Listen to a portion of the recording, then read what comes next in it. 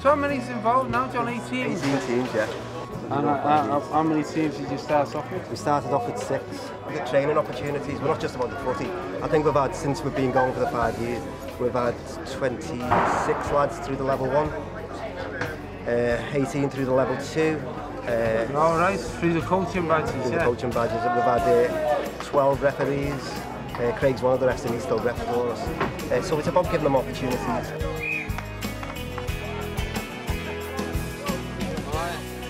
I mean, football, certainly for lads, young lads, and you know, and people a bit older, it's a very easy carrot to dangle.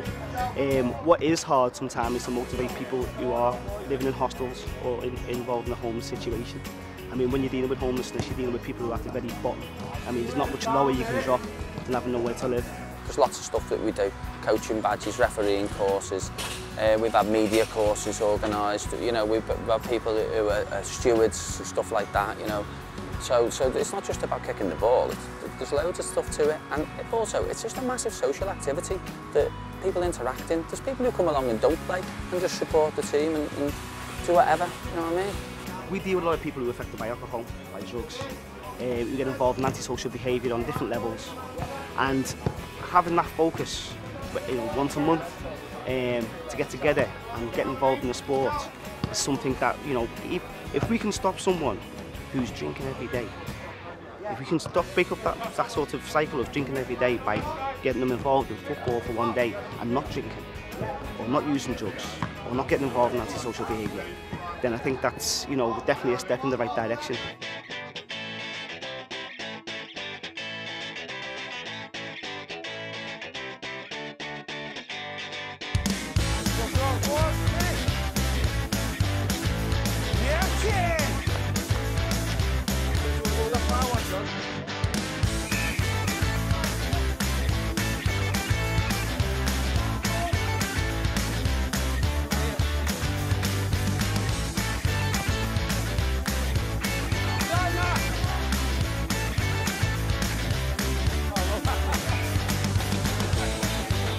I was released from prison last year on another prison sentence and went straight into Phoenix Futures, a rehab for drug addiction. Every time I come out of prison, it was just the same cycle. Just kept going back into the same cycle until I went into Phoenix. And what was it? Was it Phoenix? Was it Phoenix that changed it, or was it something in you? Obviously, you've got to want to change yourself. Yeah.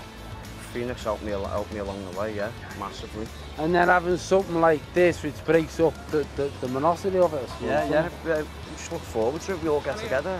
Come here last Tuesday of every month. Yeah. And yeah, love it.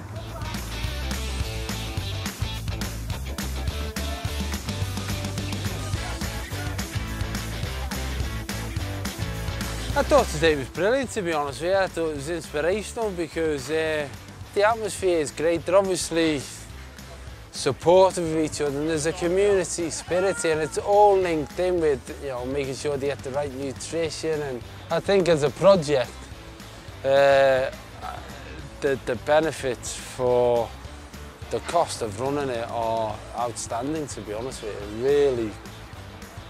Really was very, very impressed. As we've seen from the lads that we spoke to, it's a platform that then moves them on to other things in their life and gives them other things to aspire to, which is just brilliant, isn't it?